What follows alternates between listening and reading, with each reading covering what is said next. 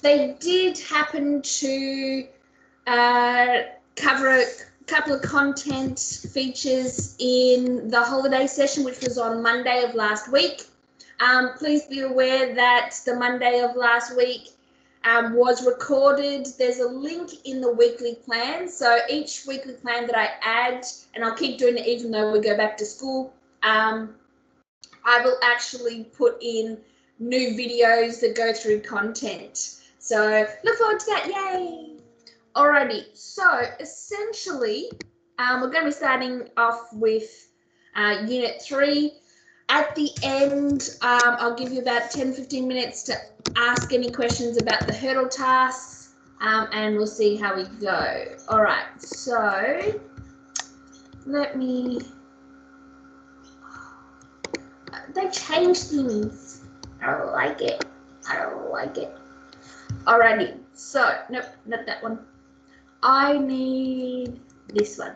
Can someone please tell me if they can see the screen? Yep. Cool. Alrighty, so I'll get through, and what I'll do for those people who weren't here, after a certain topic, I'll ask if there's any questions. I'll try to relate it to the exam. I'm trying to find different ways of teaching this, but we'll see how we go. All right, so Unit 3. You'll notice, and Hayley was the one who got me on this before. Hopefully, let's see if we can get there. All right, I've uploaded the 2019 exam. You should, at this point, be doing at least one practice exam per week for all your subjects, at least. What you should be doing, if I've already given you one practice exam, I have only seen 2 people that have actually done it, but still. So with the practice exam, the first 2 that you do should be open book, and you can take your time with those, that's fine. What you do is you do them open book, and then you go through the answers, right? And once you go through the answers, you work out what you got incorrect or you've written poorly, whatever, and you rewrite it or do the content again, right? And you study it again and you go, well, I didn't get nervous system correct. I'm going to revise that, right? So you do that for the first 2, and then with the 3rd one and onwards, you start doing them closed book, and you do them timed. And you should have, a clock, not my one, but you should have like an analog clock. That's the one with the hands, by the way, right? And have it there available. Even if you have your phone that goes, all right, 15 minutes time. I actually set my Google Assistant thingamajig to give me, oh, don't talk, to give me alarms of when 15 minutes have passed or when half an hour. Get your phone to do that as well, so you know you should be at this point at this point. Anyway, get into there. So you keep doing it again and again and again and again and again. You learn more through practice exams and going through content, but you need to know the content to do the practice exam. So it's a bit of a all over the place sort of thing. Alrighty, so back to this one. Does anyone have any questions about my crazy methods?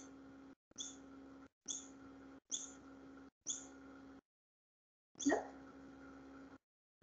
Okay. Alrighty. So we'll just put you down.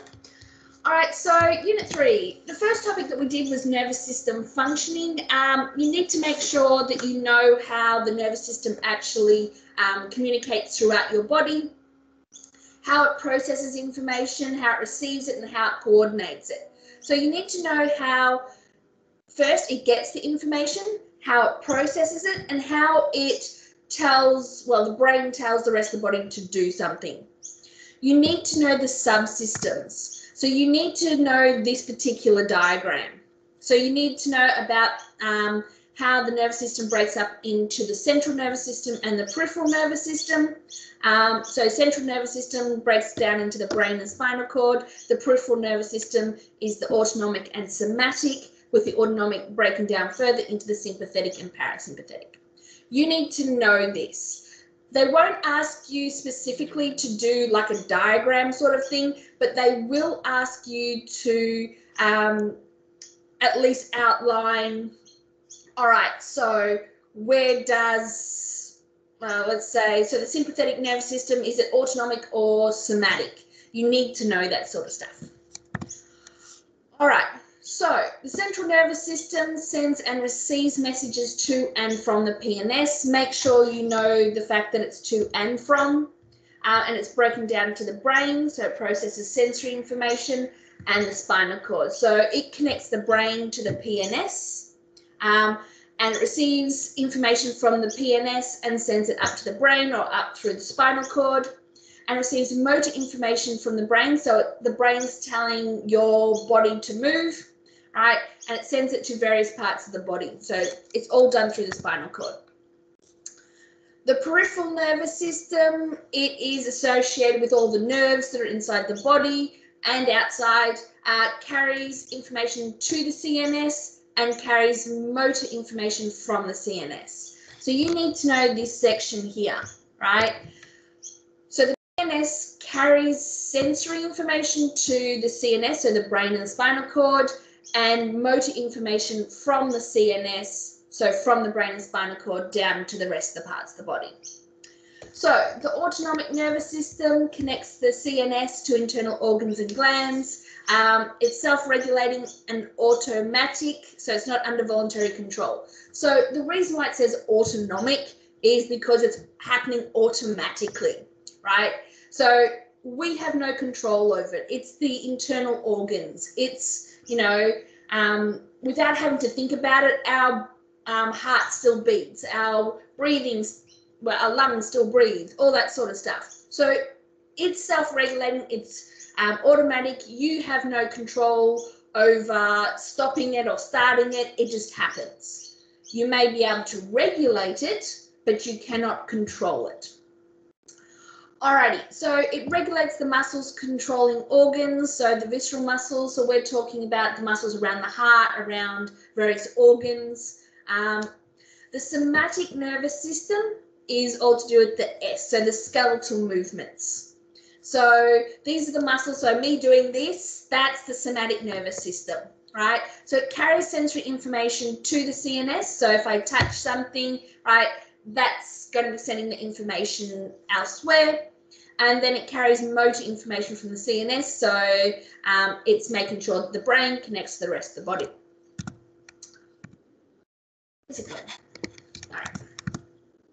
So the autonomic nervous system breaks down into the sympathetic and parasympathetic nervous system. The most common question that gets asked in the exam is about this stuff here, right? So it's asking about the sympathetic and the parasympathetic, and usually it asks things like, where does the flight, fight, freeze response come in, right? What is the bodily reactions in the sympathetic nervous system or the parasympathetic nervous system? So you need to make sure you know this. So the sympathetic nervous system essentially turns on the flight, fight, freeze response. It prepares the body for action. So it increases most of your muscles, your organs and glands, and it stimulates them in preparation to fight or flee or to do anything, right? It's usually triggered by a stress response. So when you get to around the exams, there's a good chance the sympathetic nervous system is going to click on, right? There is a release of hormones such as adrenaline, especially if you need to run away from something or if you're afraid of something. Heart rate and breathing rate increases. A bunch of other things also increase. There have been a few questions which ask about, you know, what increases during the sympathetic nervous system and what decreases during the parasympathetic nervous system. So you need to make sure you know the bodily functions that happen in those two. So the parasympathetic nervous system decreases activity. It kind of turns off the flight, fight, freeze response. So it's calming the body, right? It dominates the sympathetic nervous system most of the time. So right now, if you're having, okay, yes, it's a little stressful going back to school, but right now you should be in the parasympathetic nervous system. That's what should be functioning right now, right? Unless, of course, you've got a sack in, you know, half an hour, then, yeah, sympathetic may be turned on. It takes longer to return the body to its normal state as it has to remove all the hormones from the bloodstream. So the sympathetic nervous system will turn on if you're afraid or if you're, running from something. But it might take, let's say, a couple of hours, couple of minutes, depending on how much adrenaline and hormones were actually released, for it to go back to a parasympathetic nervous system. And sometimes they call this returning the body to homeostasis. So you're returning the body back to normal. All right. Does anyone have any questions about what was just covered for that bit?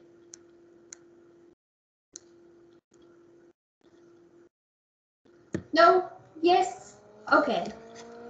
Very helpful, people. Very helpful. Okay, so you need to know about the conscious and unconscious responses of the nervous system.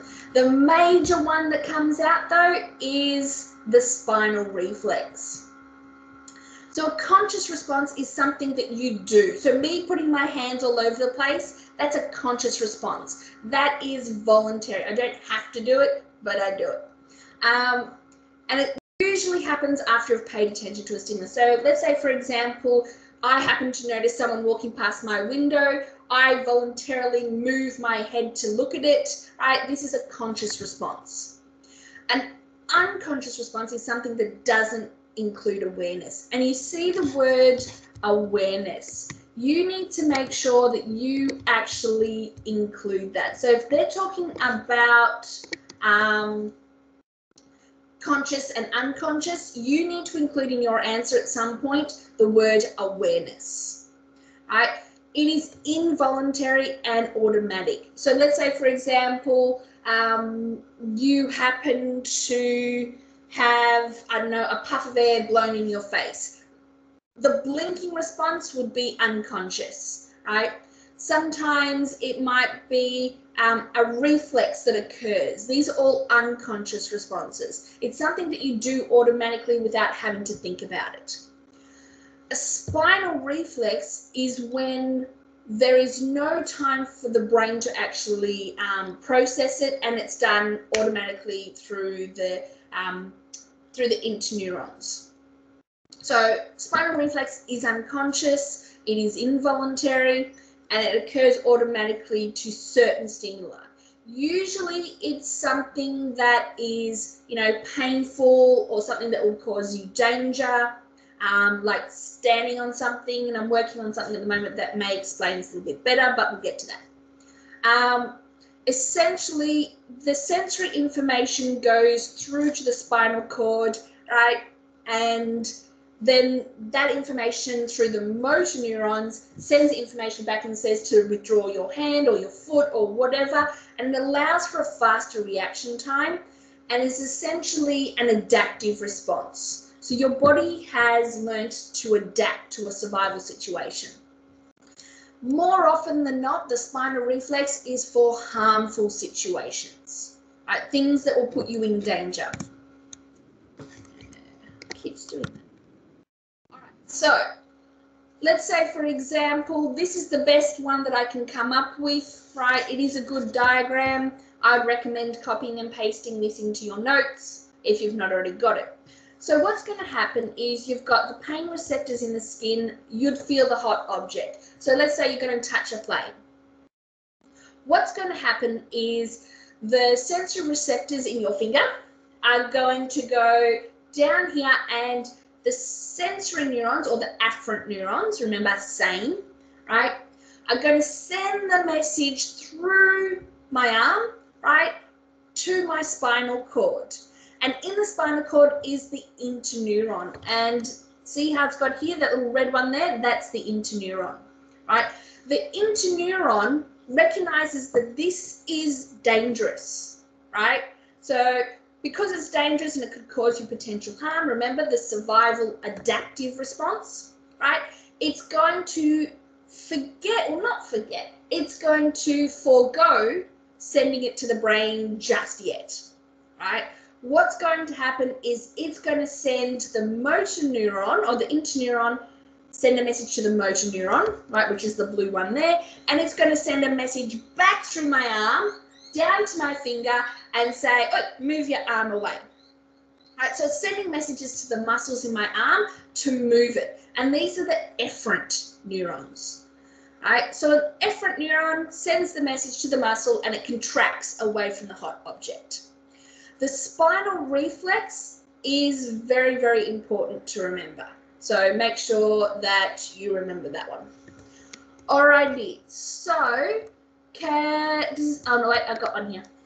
So to remember the order of the spinal reflex, I use the mnemonic RACI.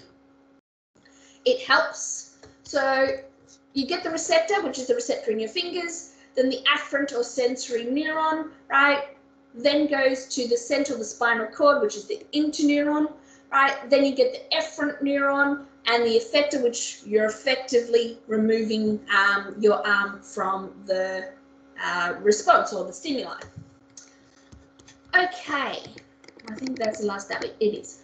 Okay, does anyone have any questions about what I just covered there?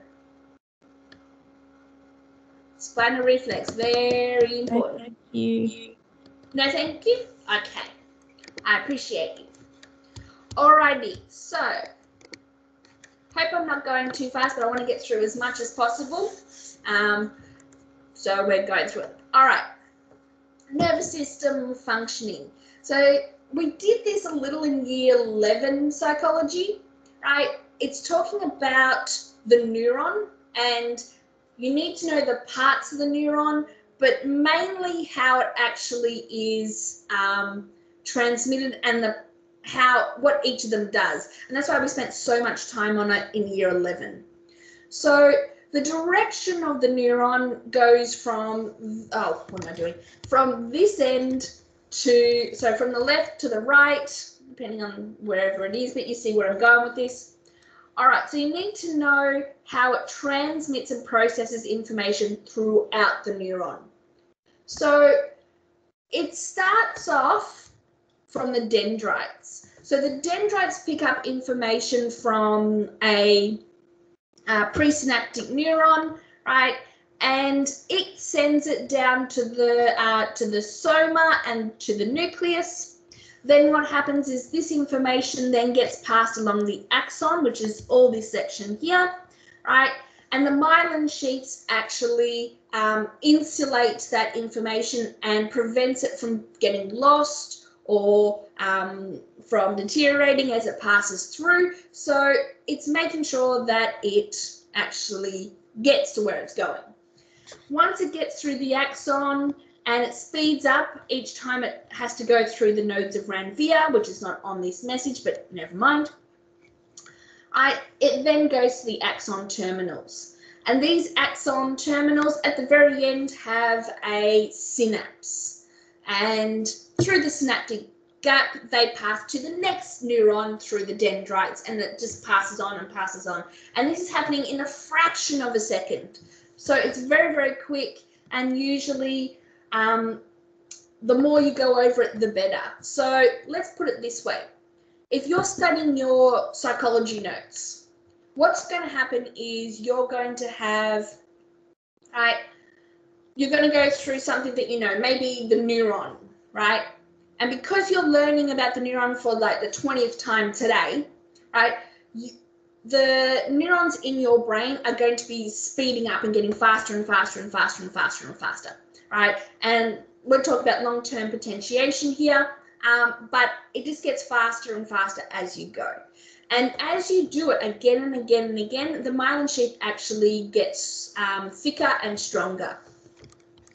Also, what happens if you start to pair it with examples? So, for example, you might pair it with long-term potentiation. You might learn or long-term depression, whatever.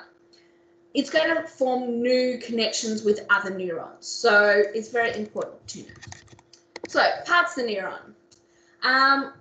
So essentially, I'm not going to go into too much detail about this. You can read this, so you can pause, whatever. But essentially, you need to know what each of them does. So the dendrites are the extension of the neuron that detect and receive information from other neurons. The axon is the single extension that transmits information to other neurons or cells. The soma is the cell body, which receives the information from the dendrites. And the myelin is the white fatty substance that insulates the axon, right? The axon terminals are at the very end, if you can remember from that picture before, and essentially they have a little ball at the end, a knob, and essentially that knob is the terminal button. And then what happens there is between that terminal button and the dendrites of another neuron, there is a synaptic gap. And that's where the neurotransmitters get passed across. So it's very important. Alrighty, does anyone have any questions about that? Most of you should know it from year 11, but still. Any questions? No. It's pretty self-explanatory on that one. You have done it before 1,000 times, but still. Alrighty, so when we're looking at neurotransmitters, the one thing that really you need to know off the top of your head is the role of glutamate and the role of GABA, right? Very important. You also need to know what neurotransmitters are, but still. So neurotransmitters are chemical substances produced by a neuron that carry a message to other neurons or cells. They attach themselves to receptor sites. We're going to look at lock and key process, which is actually very confusing, but still. And essentially, if they get passed across, then the neuron then keeps sending that message. If it doesn't, then it gets taken back up to the original neuron. Right, so it sort of like absorbs it, and they call that reuptake. Right, so neurotransmitters that have an excitatory effect, right, are the glutamate neurotransmitters, and they make it more likely to fire. Right, so the better the glutamate, or the more glutamate that's released, the more likely the neuron number 1 is going to pass information to neuron number 2. So the pre and the postsynaptic neurons will fire together. Gamma aminobutyric acid, or GABA, right, is the main inhibitory neurotransmitter. And essentially it makes the postsynaptic neuron less likely to fire. I like to look at it as go and stop, but it's a bit of a misnomer, because even if you do have GABA, it doesn't mean that it stops it entirely. It just makes it very, very slow. So I like to use the traffic light one. I do recommend it. So glutamate, go, GABA, slow. So it doesn't necessarily say stop, it just slows. All right. The lock and key process is one that is very associated with neurotransmitter functioning. So essentially, with the lock and key process, right, the neurotransmitter from the presynaptic neuron must match the receptor site on the postsynaptic neuron, right? And so the reason why they're called lock and key is because essentially you need the right key for the lock. I tend to use this particular one here. So the neurotransmitters only affect receptor sites that have the correct shape of that particular molecule. So that means that if it doesn't, it gets reabsorbed back into the presynaptic neuron.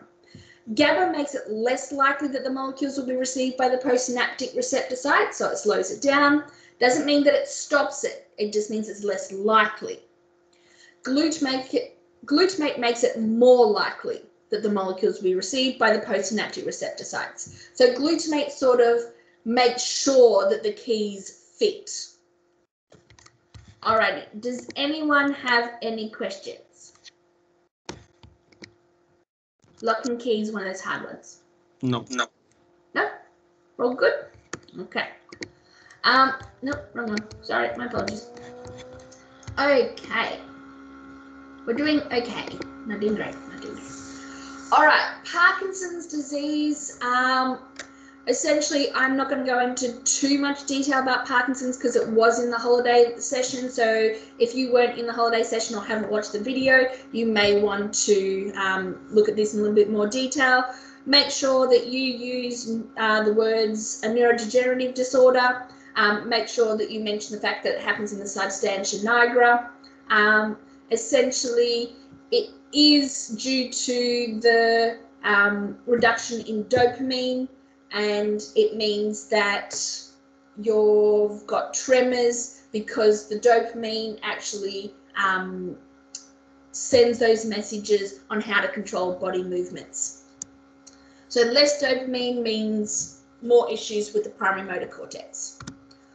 So the main symptoms, and these are the physical symptoms: tremors, muscle rigidity, slowness of voluntary movement, and postural instability or balances, and walking disturbances, whatever. Non-motor symptoms are loss of smell, sweating, fatigue, confusion, and panic attacks. GABA also is an issue because GABA is not being released. Then there is a good chance that there is less dopamine being released. Is a whole big thing. I like to look at it from this one. I'm trying to include as many mnemonics as I can to help you out. So the signs of Parkinson's disease is a shuffling gait. So it's, you're walking very, very slowly. Mask-like face, so it's very it doesn't show emotion. Akinesia, which sort of means that you'll have problems with bodily movements and balance. Rigidity, so sometimes you just lock up, and then tremor. So with Parkinson's disease, remember SMART. Shuffling gait, mask-like face, akinesia, rigidity, and tremor. You lose marks if you say shaky. That's not what it is. You have to use the word tremor.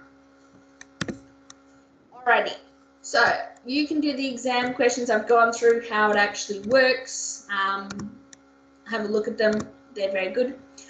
With the nervous system, you need to understand the different divisions of the nervous system, particularly the sympathetic nervous system. Remember the autonomic nervous system, and which is part of the peripheral. Know how neurotransmitters work and be able to explain the lock and key process. That lock and key process, you need to make sure you know it off by heart. You also need to know the motor and non-motor symptoms of Parkinson's disease and the causes, so dopamine and GABA. Alrighty, any questions about that one? Any questions? No, thank you. Okay. Alrighty, stress, which I'm hoping not all of you are experiencing, but hey, stress is stress. All right, stress, and you may remember this from the phobia topic. You need to make sure that you mention that it is physiological and psychological arousal. So it's both a bodily thing as well as a psychological thing. So it can be produced by internal or external stresses. Sometimes we put our own internal stresses on that don't exist, and you perceive them as challenging or exceeding their ability to cope. So you need to make sure that you have that definition down. A stressor is different to stress. A stressor is the stimulus that causes stress. So let's say, for example, you're worried about the upcoming exams. You're stressed about the exams, but the exams themselves are the stressor. So an internal stressor is something within yourself that causes stress, such as a personal problem. For example, your beliefs in how you're going to do, so you're freaking out, blah, blah, blah. An external stressor is something external. So having to study for exams, blah, blah, blah. Exam, very stressful. Eustress is something good. It's pretty good. I'd rather that one than anything else, right? So eustress could be things like you have a holiday coming up. Well, actually, no, that would be more distress at the moment. But you have a holiday coming up and you're really excited, but you got that nervous excitement. That's eustress, right? That's something that it's not affecting you negatively. It's a positive one, right? It could also be you've won $1 million.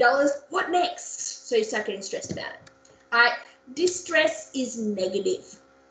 So it could be anger or anxiety. It could be due to your exams or SACs, right? Too much distress or long-term distress can cause serious negative consequences on your health, right? You don't want that one. So you need to know the sources of stress, right? It doesn't get asked as often in the exam, but it's always good to know. So daily pressures is a source of stress. Essentially, what happens every single day. Things like you have to, wash your clothes, but the washing machine's not working. That's annoying, which is my current problem, right? And they build up. So let's say, for example, you've got to, do your work for psych. You've got to do your work for maths. You've got to do all this work. And that's just daily pressures, right? And the common daily hassles that you have, you can see there, right? Life events are another one.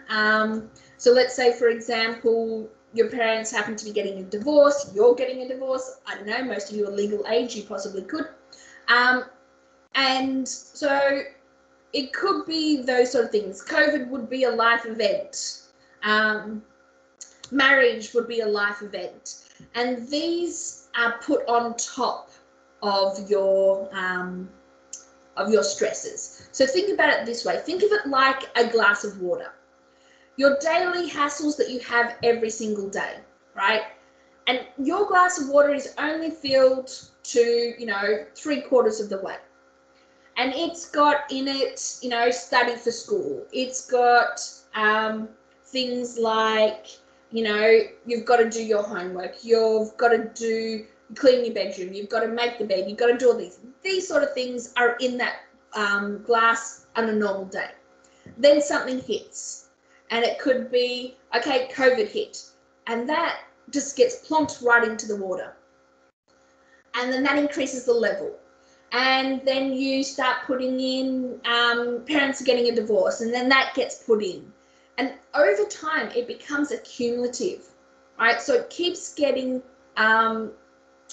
bigger and bigger and bigger, and the water starts overflowing. And that's when it starts to become, too much to handle.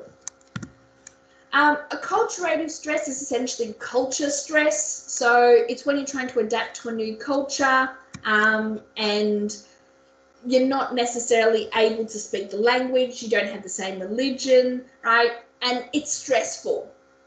A major stressor is something that is out of the ordinary, it just happens, right?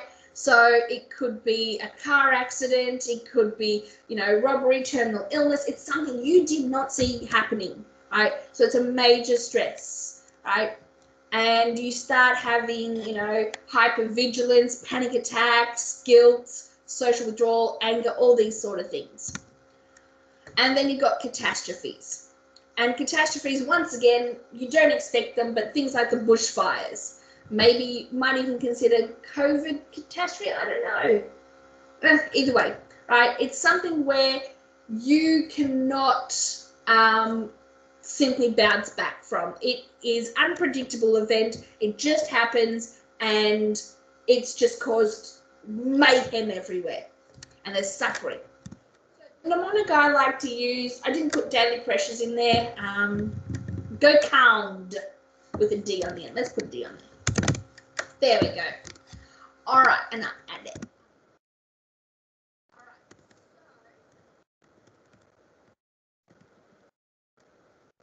Catastrophes, acculturative stress, life events, major stresses, daily pressures. So there you go. I would recommend making sure that you know those ones.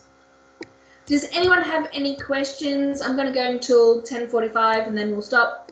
Any questions about sources of stress? No, thank you. No. Good, good. Do you like my new apartment? It's lovely. Alrighty. So, alrighty. The flight, fight, freeze response. This question, 100 million trillion %, which doesn't exist, will appear on the exam. There is no doubt about it. There will be a question about the flight, fight, freeze response in your exam. There is always a question about the flight, fight, freeze response. So make sure you know it. So the flight, fight, freeze response is involuntary. It is a physical response to a sudden immediate threat in readiness to either the flight, fight, or freeze. The flight and fight are both activated by the sympathetic nervous system. When it comes to freeze, the sympathetic nervous system turns on, but it quickly turns off, right? Because the whole point of freezing is that everything, you just stop, right? In the hopes that you won't be noticed, right? So the freeze response, it starts off with the sympathetic, but quickly goes to the parasympathetic. And it goes to a level lower than normal functioning. So it really slows everything down. So the heart rate and breathing rate increases in the flight fight response. The pupils dilate, so they get bigger. So the black in your eye actually gets bigger. And it allows as much light as possible. And the reason why it does that, adaptive response, to ensure that you see the danger as easily as possible, right? The blood is directed to the muscles, so it's preparing the body to fight or flight. When a threat is perceived, the signal is sent to the hypothalamus, right? And the hypothalamus is associated with stress. And it activates the sympathetic nervous system. So it goes to the hypothalamus, the sympathetic nervous system, and it happens so fast that you don't even think about it. It's automatic. The sympathetic nervous system then stimulates the adrenal medulla, which then is part of the adrenal gland, and then it secretes hormones into the bloodstream. And these hormones are adrenaline, also epinephrine, and noradrenaline, called norepinephrine. I honestly don't know the difference between the two, just know that they exist. Right? The stress hormones activate organs including heart, lungs, liver, kidneys, and result in bodily changes that characterize the flight-fight reactions. So my advice when you're studying this bit here is to go, all right, flight, fight, freeze response, what order do they go in? So you might go, all right, to do a flow chart.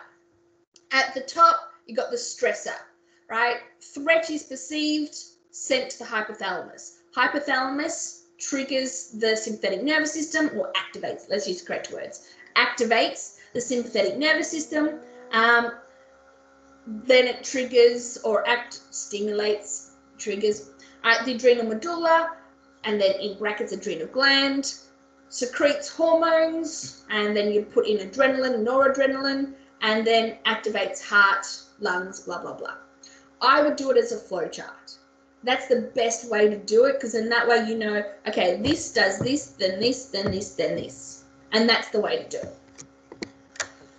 I always like to put in a mnemonic. So sympathetic nervous system, you got the stress, and it's the flight fight, and the parasympathetic response, rest and digest, so peace.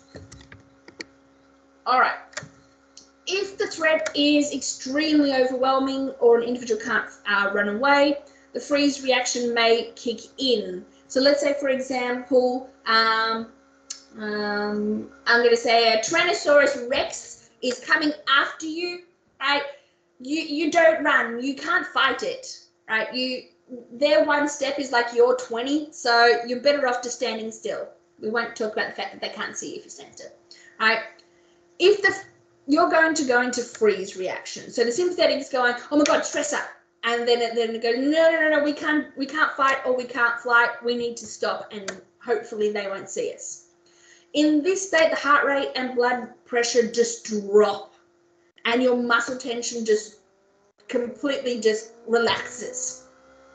Right?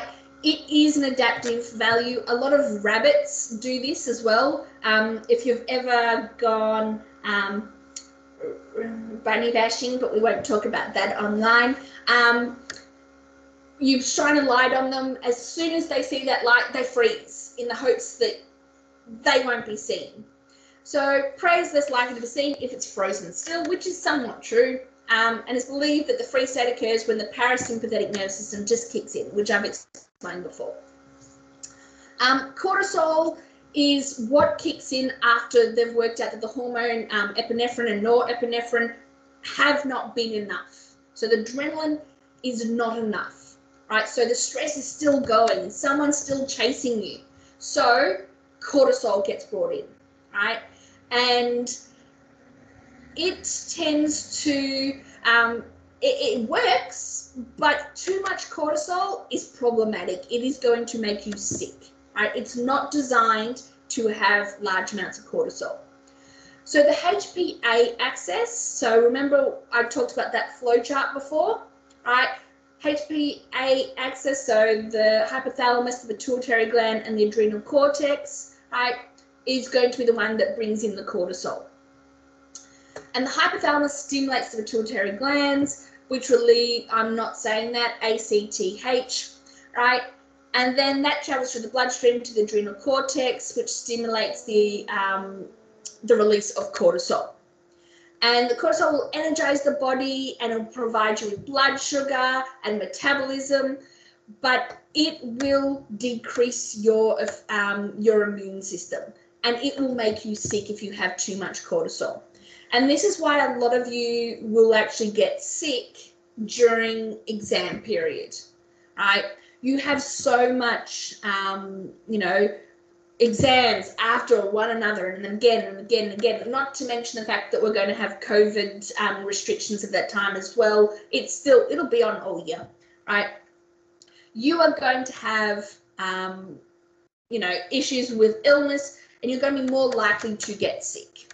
So really get the sanitizer out on that one. So here we go. I have done the flow chart for you because I'm such a good person, right? You may want to copy and paste this because it's actually pretty good. So this is that one that I was talking about before. And then if it's not removed, the HPA axis kicks in. All right, so both of them are there to energize the body. Alrighty, I'm going to stop there because it's a nice spot to stop at. And I need to actually be able to keep my voice. Does anyone have any questions about what we covered today? No. No? I know I went a little bit fast, but this is how fast I'd be going in class, if not faster.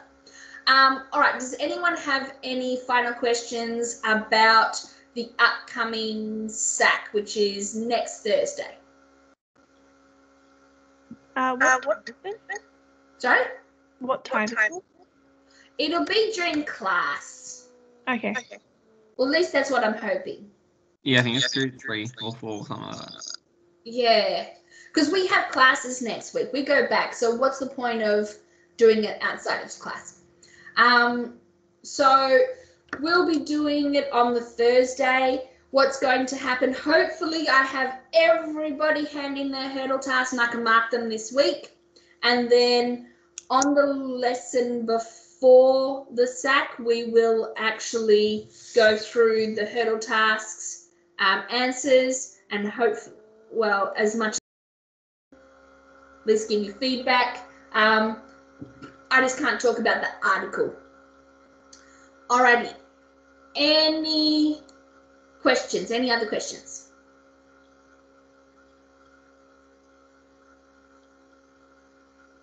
No? Yes? No? No. Okay. Alrighty. If you have no other questions, sorry, last one thing. You do not have class on Wednesday, but I don't want you to miss out on exam prep. So there'll be a class on the Thursday at 2 p.m., which is our usual class time. Sorry, but I just wanted to make sure that you knew where everything was. Alrighty, so good luck on your GAT, which is on Wednesday. Yeah. All right, have fun. Have a good day. And I'll see you next on Thursday. Thank you. No problem. Bye, people. Thanks, bye. You're welcome. Bye.